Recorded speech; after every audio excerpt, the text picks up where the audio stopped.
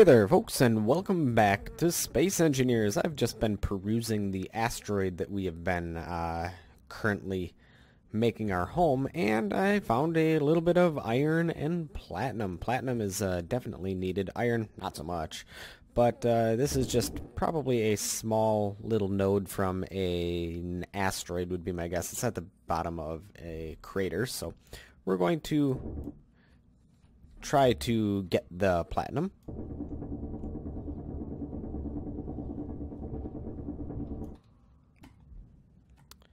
And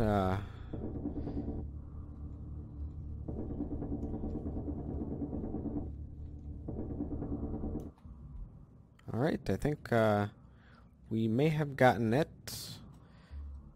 Well, it says it's still here.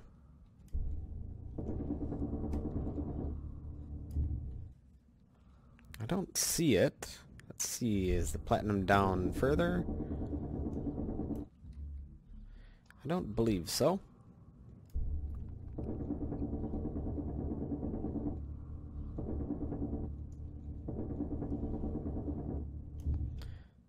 Oh, we got some incoming droids.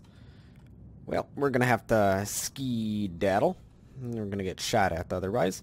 We'll see if we gathered any of that. I'm not sure if we did. But today... Ooh, there's some silver and some cobalt. We do need cobalt. Where was the silver? Was it down here? Another asteroid? Yeah, it's just another asteroid impact. So there's just small nodes of the rare resources there. Not large amounts, but there's something at least. And is that ice? I think it is. Anywho. Energy low. Let's quick grab that. And we'll head back to base because today we have a very important project to begin work on. We're definitely not going to finish it this episode, but we're definitely going to start it. Alright, let's well, we got some stone, some ice, and a little bit of platinum. We'll put the platinum... Actually, let's take this and see if we can put it in the refinery.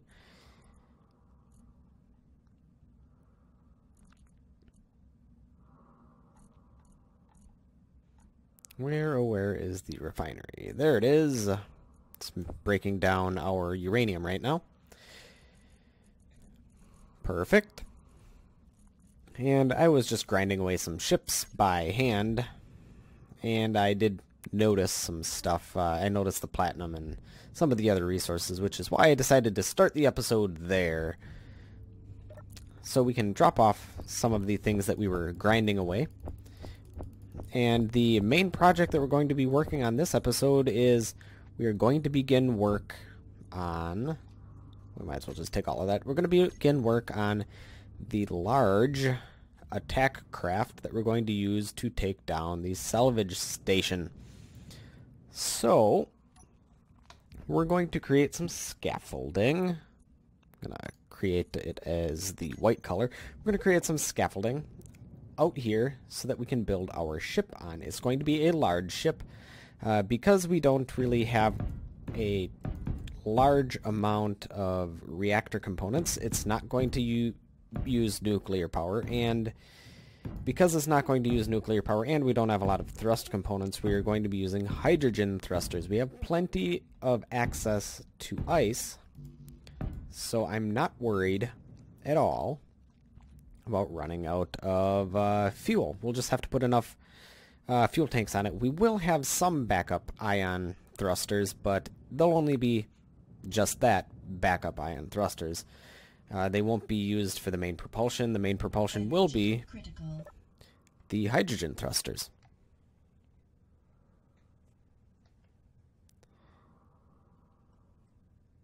Let's gain our energy back. I was out there for a while.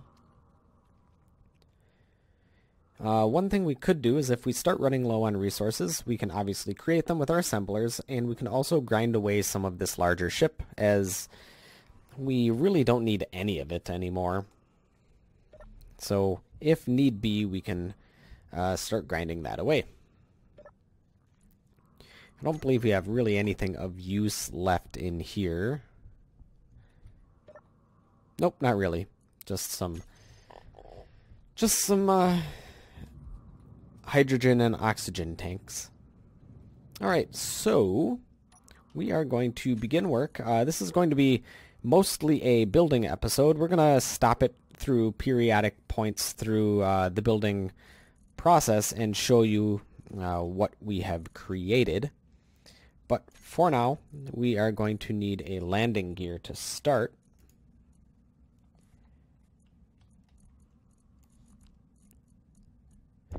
Actually, you know what? We're going to go to Control Group 2, get the landing gear out. We're going to use light armor blocks. We're also going to use heavy armor blocks in specific locations. And what else shall we put? We will need hydrogen tanks. We will need... What else will we need? We will need conveyors and connectors, because everything's going to be connected via conveyors and connectors. And we're also going to need the conveyor junction. I think right now we're going to basically lay out the internals of the ship. And then once we have the internals of the ship, we will be able to build the skin of the ship. And we'll make it look pretty from there. So first off, we'll start off with the thrust systems, and then we'll go from there and make the conveying system for the ammunition for our missile turrets and Gatling turrets. So, with that being said, let's rotate this. Doesn't want to rotate. Oh, come on. Come on now. Maybe I just need to create a block first.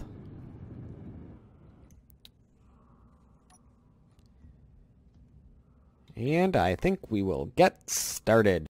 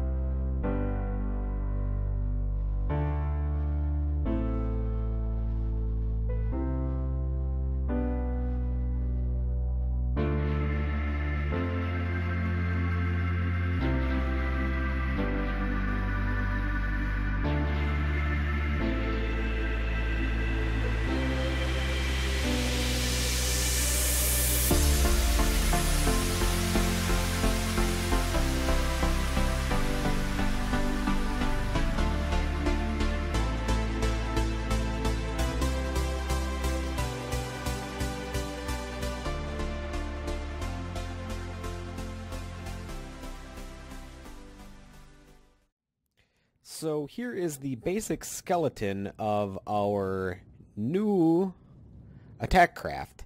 It's going to have 2 large hydrogen tanks, and it's going to be fueled by hydrogen thrusters. It's going to be 1 large in the rear, and 1, 2, 3, 4, 5, and 6 small thrusters.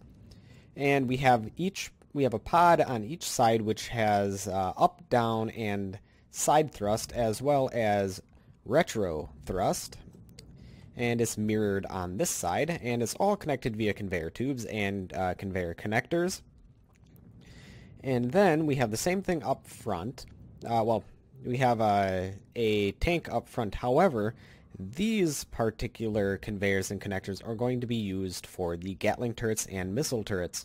They are all going to be connected to the cargo containers in here, which then each one of these conveyor junctions is going to have either a Gatling turret or missile turret on them. So one there, one there, one there, and then one down here. We still have to build this, but that will be once this thing is no longer connected via that. And then there also will be one there, one there, one there, one there, and that should be enough. We are going to be putting heavy armor on the front of this ship, and the rest of this probably going to get light armor, and in critical areas like the thrust pods probably is going to get some heavy armor as well. So I think we ought to weld some of this up, and then we can consider putting some of the interior. The interior of the ship is going to be relatively small. It might just be 2 decks, and it's going to be relatively thin in this area, and it will be containing the side conveyors and the upper conveyors as well. So it's going to be a relatively tall ship, not too wide. Unfortunately, because of the bulk of the armor and stuff up here and the way that it looks back here, it's going to be relatively phallic looking, but there's no way around it, unfortunately. We'll try to distract the eyes from that as much as possible. We'll give it some style, I think. So I think, well, we actually have been under attack by several drones. I don't know if you saw it, but a couple drones attacked us. We do have some uranium from it, as well as some thrust components and whatnot. But our Gatling turrets are doing a good job of protecting us, so by the time they reach us, well, they just boink right off the side of our construction project. So, with that being said, I think we're going to start constructing some of this. We're going to use up most of the components that we have. And yeah, I think that'll be it. Let's get back to the montage.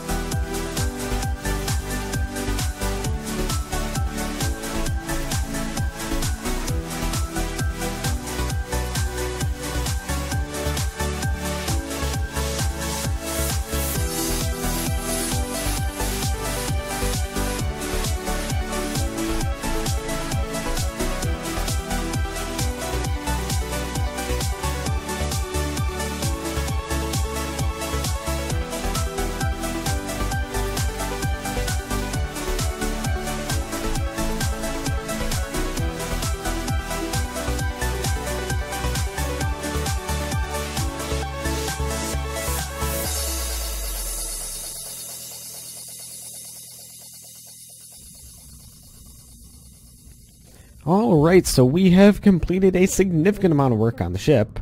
It's not quite complete yet. Right now we're getting some motors created so we can finish this, but the reason that I dropped out of our montage sequence is because we are fresh out of metal grids and we don't have any cobalt to make the metal grids with, so we are going to have to find a source of cobalt and mine it. We have been under attack recently by drones and whatnot, so I'm actually going to duck our ships into some cover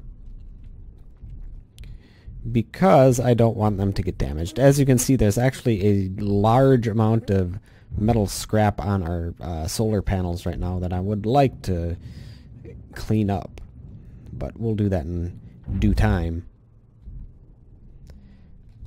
Let's hide this so that the drones have a harder time hitting it. Alright, so let's go inside here. Actually, I'm going to pick up some of this scrap here.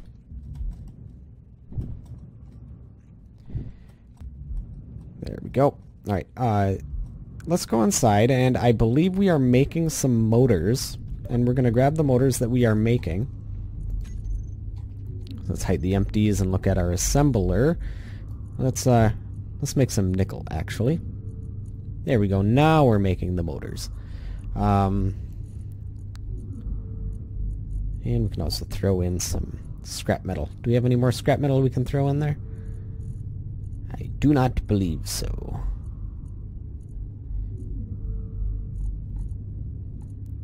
Alright, so let's grab what motors we do have. And let's look at our production. Assembler, assembler 2. Looks like we could use a bunch more motors, so we don't need that, actually. We have quite enough interior plate for now. So what I'm going to do is we're going to finish up what we can on this ship, and then we're going to go take a look and see if we can't find some cobalt.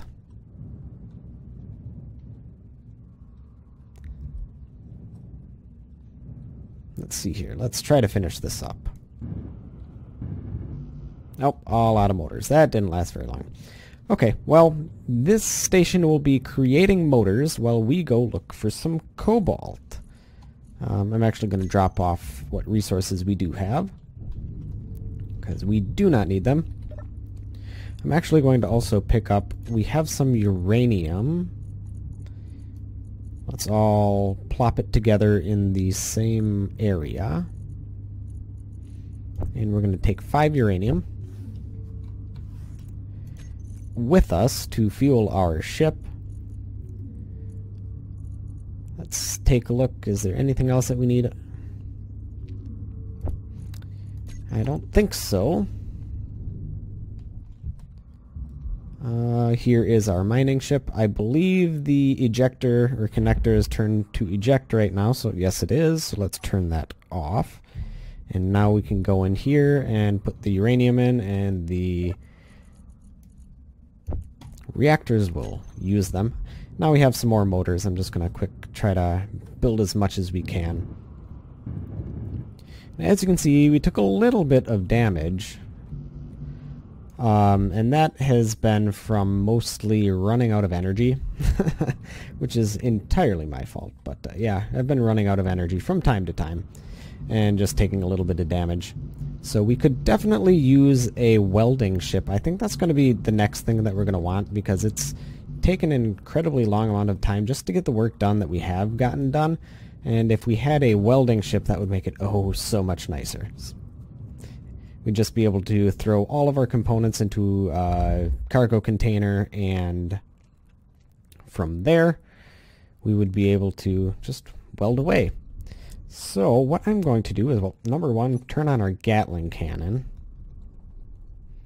to defend ourselves, because just look at all this debris from all these drones that have met their demise.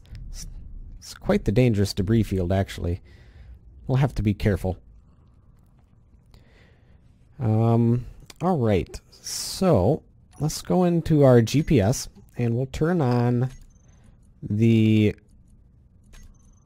locations for these so we know which asteroids not to visit and kind of to give us an idea of where we have been. The silicon, I believe, is in the same area as the uranium scrap, so no need to turn that on. Alright, so we have been in this direction. We have been in that direction, but not really so much in this direction. So I think that's where we're going to go. Let's hit up this asteroid, see if we can find anything. Then we'll hit up that cluster, and we'll go from there. And we ought to reach there pretty quickly. It's not that far away. Alright. Goodbye, base. See you when we see you. One thing that we could also use is we're running relatively low on iron. There's some iron down there. There's actually iron back at our home base asteroid, so we could do that, or we can just straight up mine regular rock for iron. But that's something to keep in mind, is we will need some iron eventually. It might pay to make another refinery back at base too, but I think we'll do that a little bit later, as one is adequate for now, I think. You know what? I think I'm going to meet you back when we have found the asteroid. Alright, and well, I have been exploring asteroid after asteroid after asteroid, and I've found, well, a whole heck of a lot of stone. Found one with iron, and I actually found one with silver over there. But I finally, after quite a bit of searching, probably a good solid, no joke, hour and a half's worth of searching, I did find some cobalt. So, this is where it is. It's hiding inside a cave. And that's why I always check out caves, because you never know what you'll find inside. So we're going to mine a little bit of cobalt, and then we'll probably call it for the episode. At least, I know it might not be the longest episode in terms of view time, but for me, oh god, this one took hours to make. So we'll just mine some of this stuff. Get a couple thousand.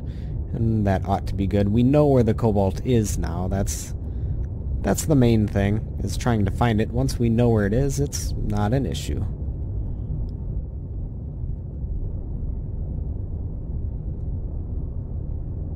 There's actually quite a bit of cobalt in this vein. It goes pretty deep, which is good. Let's take a look. What's our inventory look like? Quite a few thousand, I think, will be good. I'm going to turn it off, back out of here slowly so I don't destroy our cargo container.